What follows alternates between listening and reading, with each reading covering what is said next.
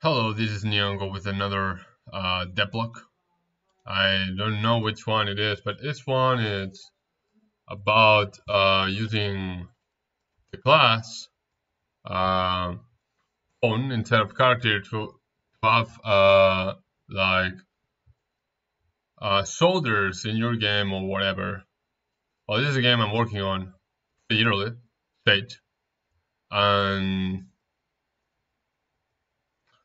it has like 150 soldiers.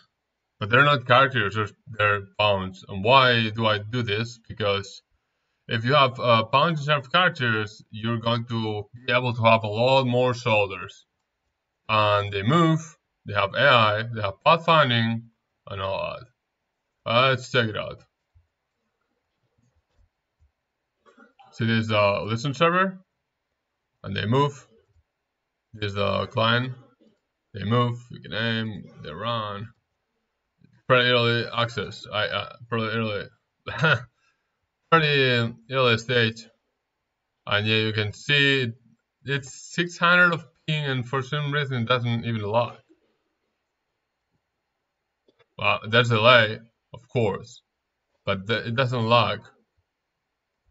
It doesn't have a lot of lag. If we press this start net, we can see the 600 of ping running. And you may be wondering how I did this, but I took pawn and I replicated the properties of it and set some parameters, added some components, and all that. That's the overview. If you guys want something more clear as explanation, like a tutorial or so, just comment and I will do it. Well, cheers. I hope you guys like this pawn. And yeah, as you can see, as you can see, that it has a lot of high ping, because if I shoot, it's going to have a lot of delay.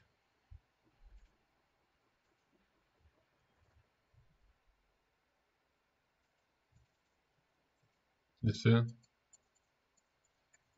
Well, that's it for the video update of this 150 pounds in the characters or whatever you want to call them, with the low settings in the map. This way you can have big words, like very big words. Yeah, I need to disconnect the thing. Oh, hold on. That's it for the video. Hope you guys liked it. You know, if you have performance problems, you want to have more numbers and all that, just spawn a pawn. Don't spawn a character that is expensive, and the defaults are really expensive. Unless you know how to modify the character properties in order to make it less expensive.